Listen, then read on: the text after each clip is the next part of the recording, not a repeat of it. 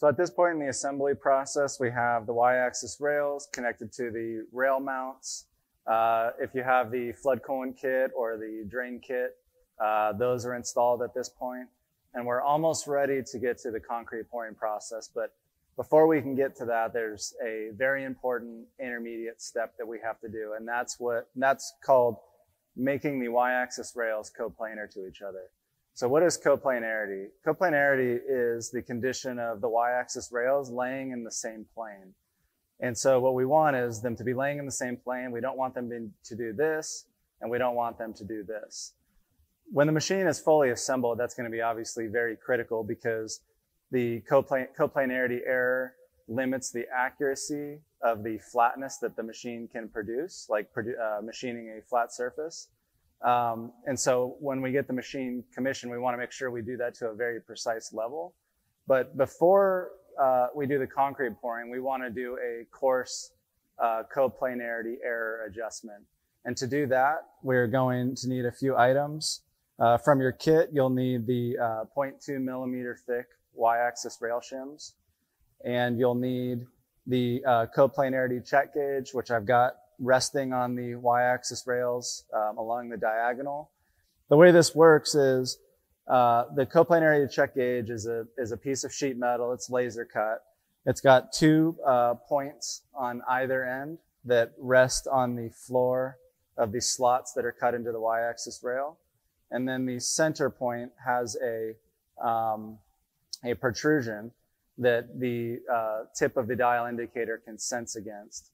And so the strategy behind this is that you lay it across one diagonal, you zero your indicator, and then you would pick up the check gauge, lay it across the other diagonal, and then you would check what the indicator is measuring. And whatever the indicator is measuring there is the coplanarity error. So to do this measurement, you're also going to need a dial indicator. Dial indicators are super important for machining in general. So if you haven't picked one up yet, strongly encourage you to get one, not just to do the coplanarity checks, but to do a wide variety of machining inspections and setups and tramming of vices.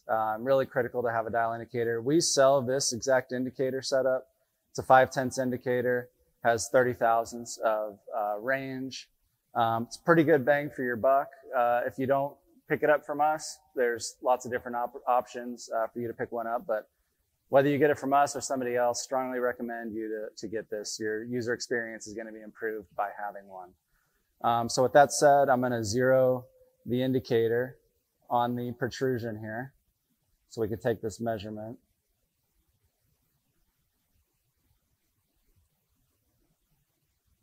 And so for this, it doesn't need to be perfect. You know, within a few thousandths of zero is the only thing that matters because we're just doing a coarse measurement at this point.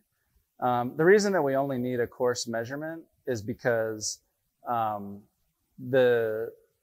before we pour the concrete, what we're going to do is install the base plate into the concrete, and that is located using base plate positioning brackets off of the y-axis rails.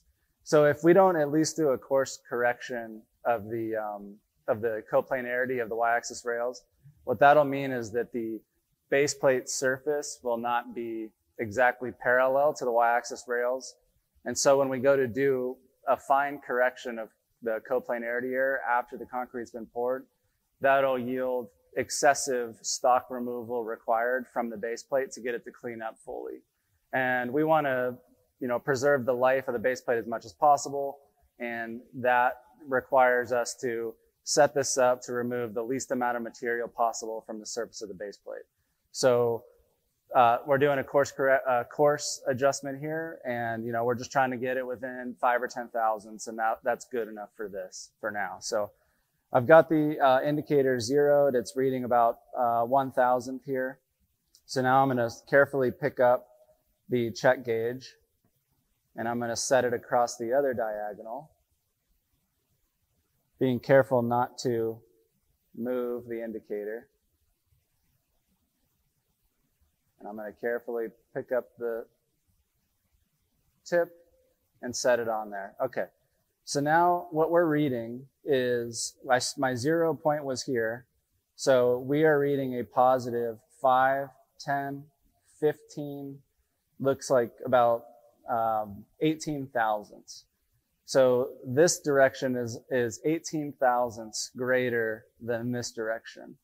So what that means is this diagonal is higher than this diagonal, which means I need to install shims on these locations. How many shims do I need? Well, it's actually very easy.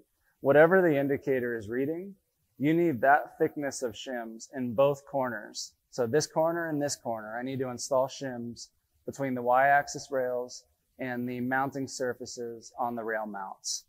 That's where these shims come in handy. These are 0.2 millimeter. If you do the conversion, it's about 8 thousandths per shim. These are the thick shims, the coarse adjustment shims. To get to 18 thousandths, I'd call it that 2 shims. So I'm going to put 2 shims on these corners, and that should get me within, call it 5 to 8 thousandths of perfect coplanarity. So I'm going to go ahead and install those, and then we'll go ahead and redo this measurement. So I've got the shims installed in this location and this location.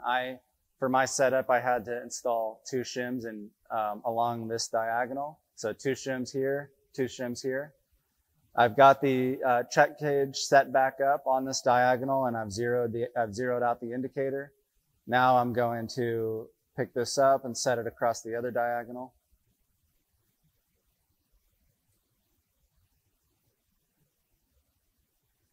Carefully move it over.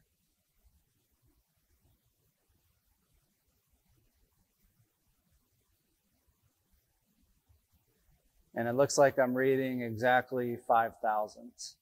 So what that means is that these corners here are still about 5 thousandths lower than this corner, this diagonal. Totally acceptable for this. What we're trying to do is just get within about 10 thousandths of error.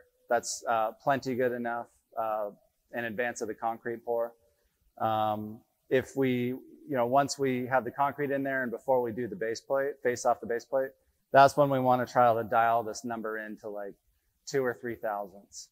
If you've done just what I've done and you got an error that grew, so let's say you started with a 20 thousandths error before shimming, and you just put shims in and the error, instead of getting less, it got greater, like up to 40 thousandths. That very likely means that you put the shims in the wrong locations. So for example, if I had that scenario and I have my shims here and my error grew, I would take the shims out of these locations and I'd put them along the other diagonals, and then I would check it again.